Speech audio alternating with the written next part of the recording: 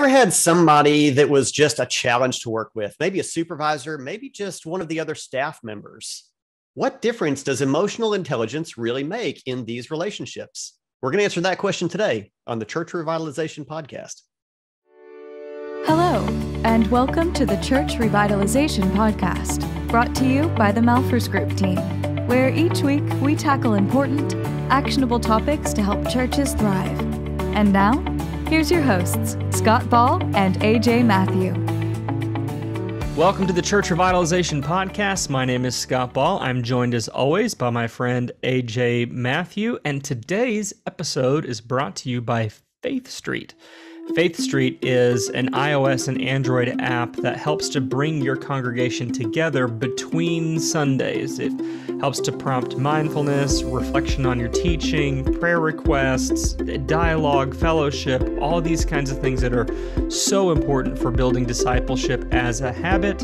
And we really want you to check them out and see if it's a good fit for you to try to get your church relying less on Facebook and more on a tool that is built by church leaders for church leaders. So check out faithstreet.com/Malphurs and get 20% off. That's Faith Street, faithstreet.com/Malphurs, MALPHURS for 20% off. Check it out. AJ, emotional intelligence. It's important, but just how important is it? And I'm excited about talking about this today.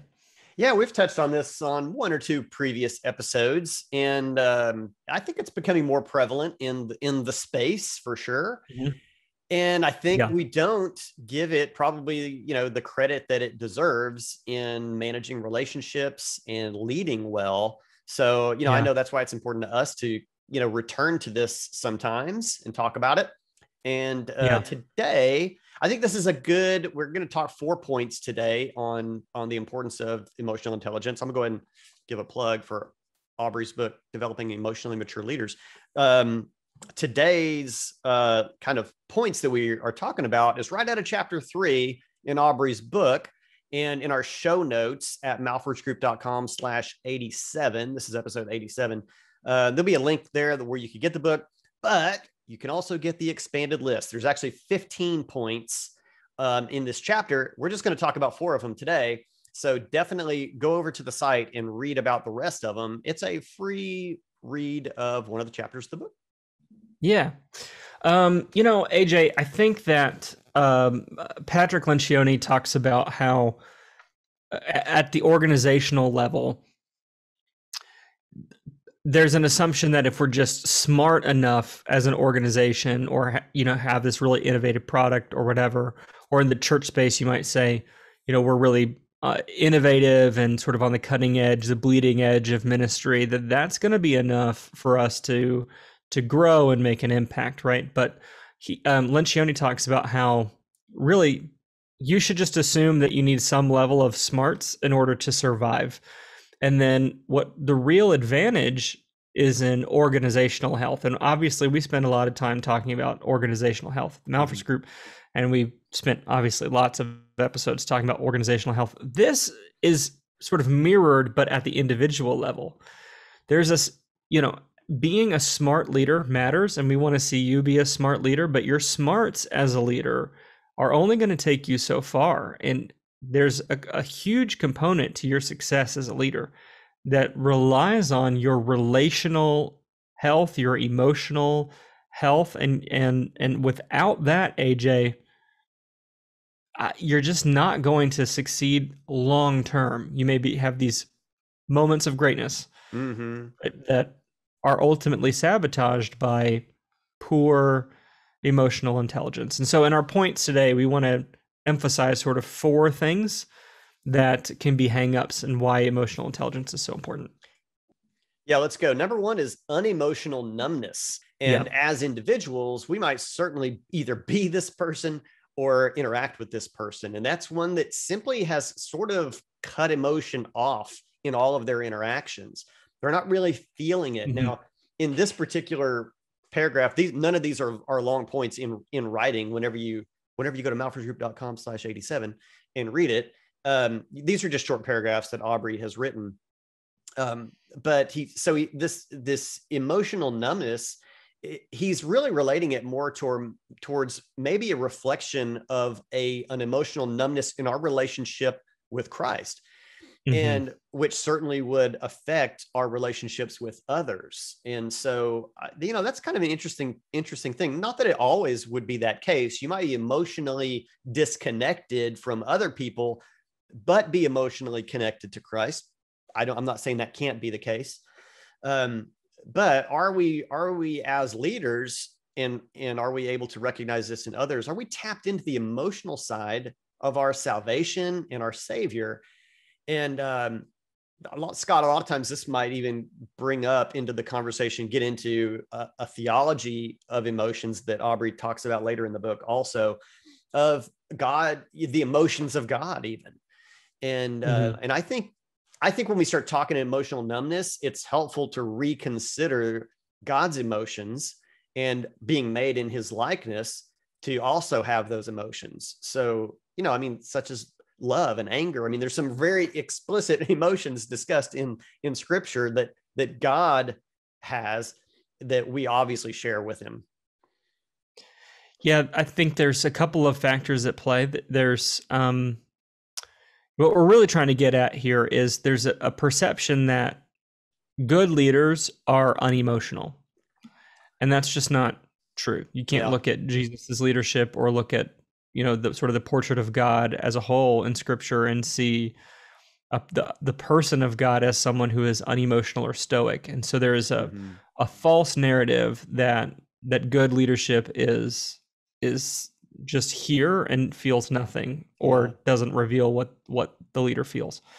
And so I think there are a couple of factors that contribute to this. One, as you mentioned, is theological. Perhaps we have a wrong theological understanding, and you can obviously refer to the book. There's a whole chapter on a theology of emotions, but also there's cultural factors at play. AJ, not all, obviously, but most people who go into ministry at this point in the world are still male. It's still a male-dominated situation, and men generally are taught to sort of suppress your feelings. Don't be vulnerable. Don't share how you're feeling or what's going on. And what this causes often is actual a lack of awareness of what we're actually feeling, and that's not good. So it's counterintuitive. I'm certainly not encouraging anybody to just start weeping on stage on a Sunday morning every Sunday, like these major shows of emotion, but to be in touch, to be aware of one's emotions. What am I feeling in this moment? Why am I feeling what I'm feeling? To be able to discern between the kinds of emotions that I have, which again, I think the book does a good job of sort of outlining the different kinds of emotions and how sometimes we can be emotionally confused. We can think that we're feeling one thing, but we're actually feeling something else.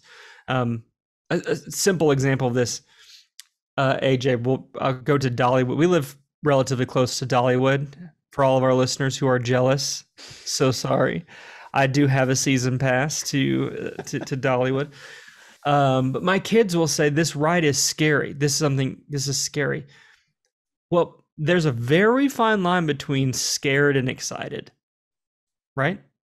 That physiological sensation of being excited and the physiological experience of being scared are razor's edge. And so I'll often try to convince my kids, it's like, no, you're not scared, you're just excited. But fear and anger, AJ, are physiologically very similar. So sometimes we might think that we're angry, but we're actually afraid. And so being numb to our emotions is not healthy on a personal level. It's not theologically accurate. It's not good for our leadership. All it does is make us dumb in regards to our own selves. Yeah, this is big. And Aubrey does a really good job of talking about your own emotional awareness. That's sort of what we're getting at here then with this emotional numbness point. Not that you necessarily need to express emotions constantly, as you just said, Scott, but you at least need to be aware of your emotions because that will affect your decision making on maybe the next word that's going to come out of your mouth, or the way you're going to handle a situation or a conversation. So absolutely. All right, emotional numbness. There we go. Let's move on to number 2, Scott.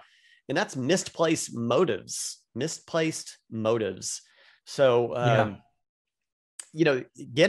this would require, a certain level of introspection or investigation if we're in the context of somebody else, but for yourself, introspection on what is really driving you. And, the question that Aubrey is sort of asking in the book might even go down to a ministry call. Why did you think you wanted to be in ministry, in leadership? Making sure that motives, I don't want to say pure or impure, but that motives are right and not self-serving, but, looking to it. 'Cause again, we're talking about context of the church. I mean, your motive for being a ruthless CEO of a large corporation, great. You can have a different motivation, but motivation for being a leader in the church would be different than that other example. Yeah. Our motivations matter. And oftentimes we're not even aware of, this goes back, starts with a personal awareness, but the book talks about and I told AJ off air, I'd love to do some individual episodes on these sort of emotional disorders that exhibit themselves in leaders from time to time.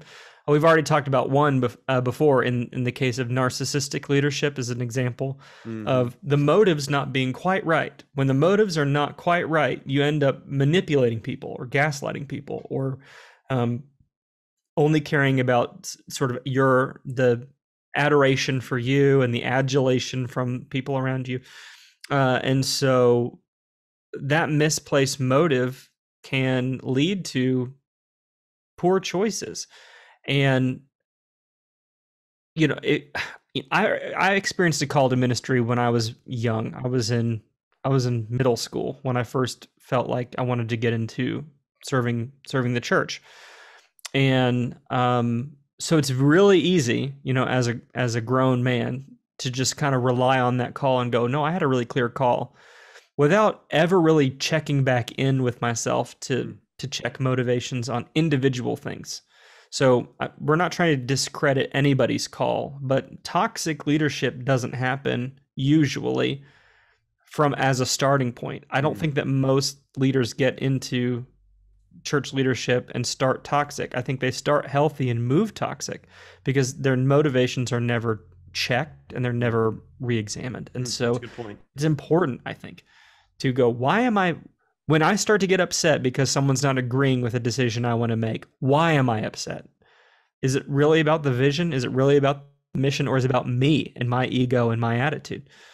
Those are questions that we have to be asking. And it impacts our leadership. Well, yeah. I mean, even recently, I know we've had examples of leadership team members that you could tell that they felt threatened. And so if you're in touch with your emotions and you're thinking to yourself, the direction that we're going here, I'm feeling threatened by that, then you certainly need to go back. That would go back to a motive question and go, what is going on with me? And consider the whole situation. So, yeah. Right. And depending on your personality, when you start to feel threatened, you may act on that in a different way. So again, I don't want to get into all the details of this because I really do want to save them for their own episode, but you could either, if you have narcissistic tendencies, when you feel threatened, you're going to bend that direction to start trying to manipulate people or the situation through coercion or, charisma or whatever, whereas if you're more of an S type leader on the disc, you're probably going to express that through being passive aggressive, so it just depends on how you're hardwired, how those feelings that you have, that if you're not in check with them, you're going to act out in ways that are not healthy in your leadership. So it absolutely matters to your day-to-day leadership for you to be in check with how you're feeling and what your motives are, because it's going to express itself in how you lead people. Yeah. All right. Well, our third point today, I think this is one is in particular is really good at answering our question of what difference does emotional intelligence make. And Aubrey refers to this as teamwork glue, that healthy emotional awareness and emotional intelligence and healthy interactions with others is the glue that makes the difference between an effective team and an ineffective team. And I think he's spot on. Scott, we've worked with churches in which the leadership teams really interacted well together and, really felt like a team. Then we've worked with other churches in which, not really sure. I don't really know what you're doing. Not sure I care, or others that just weren't really engaged. And then you can watch the trajectory variance between those two, the delta between those two on who's probably going to perform better on the implementation phase. And this is a pretty relatable thing. Most people have gone through some phase of career or life in which, man, it was great working with that person or that team, that group. Gosh, we did a lot of great work and we had a good time doing it. And it was just really great season of ministry versus another time in which you're like, I'm dreading that next meeting, or maybe even just going back into work. And and that emotional connection, a positive emotional connection in a teamwork situation, just makes all the difference.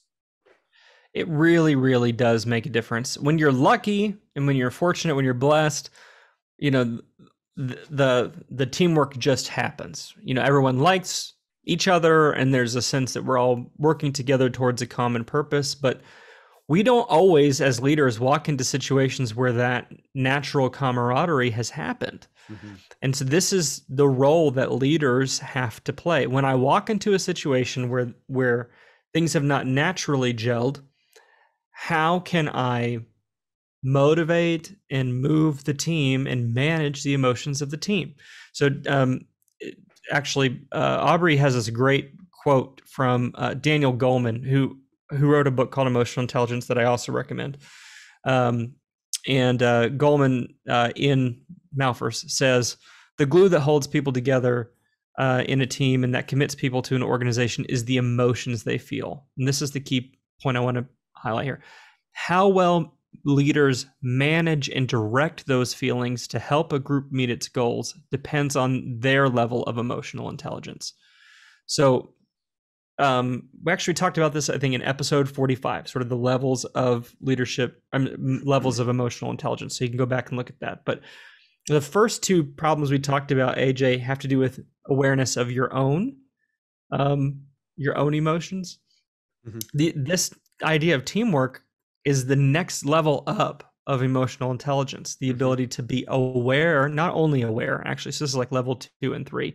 So not only aware of your emotions and aware of the emotions of other people, but then the ability to manage other people's emotions, which is a very difficult skill, AJ, because that means you have to manage your own emotions first. Mm-hmm. You have to have some amount of control over how you're feeling and behaving. And not be manipulative. Would be a fine line between managing others' emotions and manipulating others' emotions. Yeah, but it is a skill that you can develop. It's not like IQ. Goleman actually does a good job talking about this. If you listen to him or read him, IQ is one of these things that's more or less set almost from the time you're born. There's not a lot you can do to improve your IQ. In fact, there's nothing really you can do to improve your IQ. It is what it is. But EQ is different. You can, it's a skill you can grow and develop in. And so that ability to see the room and the team, AJ, as what it is and the emotions of the people, and be able to see how can I navigate this situation is a real skill.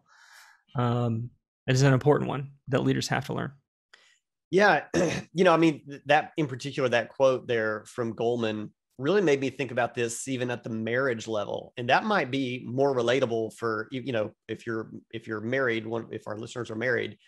But this is a skill that participates in successful marriages, really.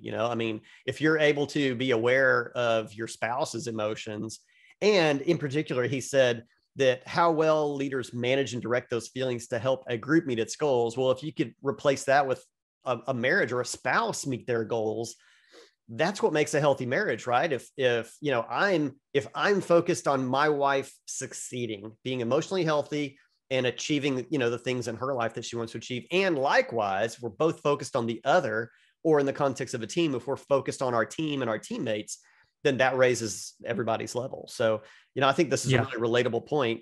Teamwork glue can also be marriage glue. Sure. Yeah, absolutely. All right. Point number 4, our last one here, is about 2 emotional extremes. So the point that Aubrey's trying to make here that I think is important is that people tend to operate naturally in one of 2 ways.